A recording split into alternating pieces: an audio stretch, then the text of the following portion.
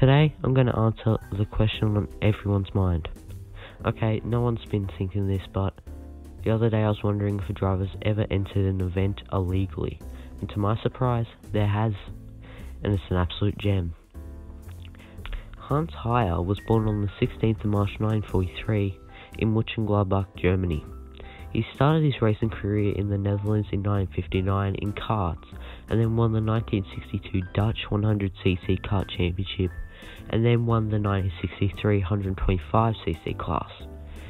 In 1965 and 1966, he ran in the Formula K class, finishing third in both years.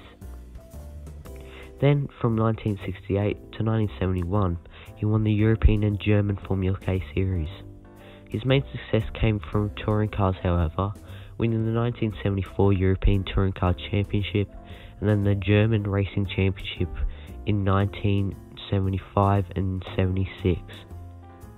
He attended 2 European Formula 2 races at Hockenheim, finishing 6th in race 1 and not qualifying for race 2, and made no further attempts in F2.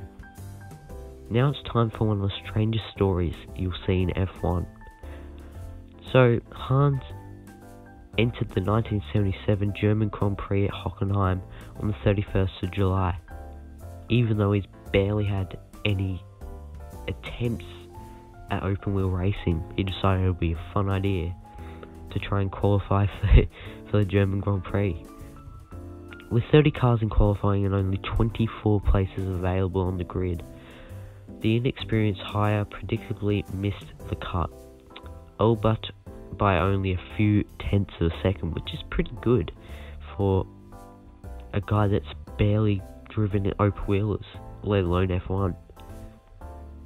That should have meant his debut F1 weekend was over.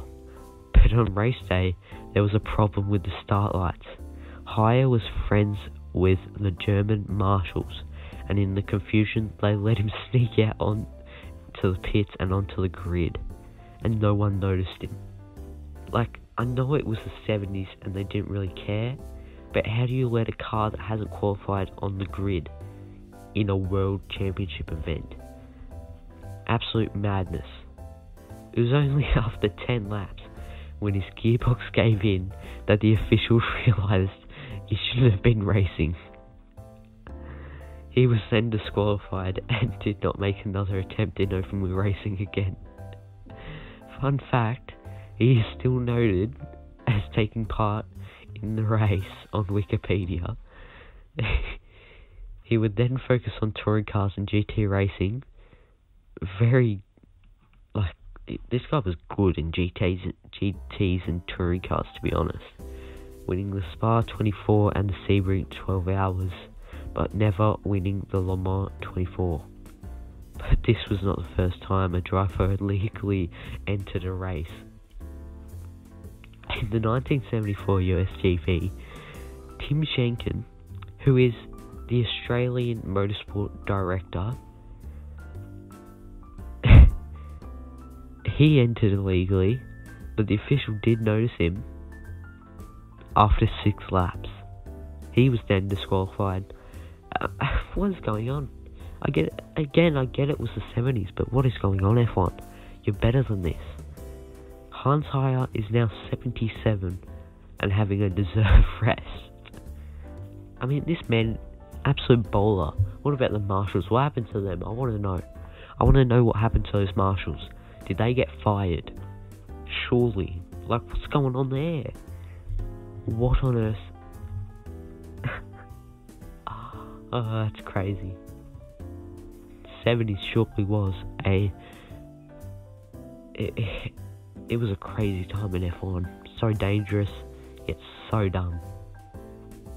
So dumb. Like, back then you could have just been friends with the marshals and been like, oh, I want to drive, yet not even have a license, not qualify. It blows me away. It blows me away that this was allowed to happen. It was crazy, but that's the end of the video, guys. Bit of a short one, but it was a fun one to make. What on earth? FIA, pull your heads in. Well, the qualifying was weird, because I don't think this won't ever happen again, unless we go back to that old style of qualifying. But of course, there was a cut-off point. How is he even allowed to compete in qualifying? He had 2 experiences in the European F2. How is he allowed? He drives touring cars and sports cars. What on earth? Anyway guys, hope you enjoyed it. I'll see you in the next one. Goodbye.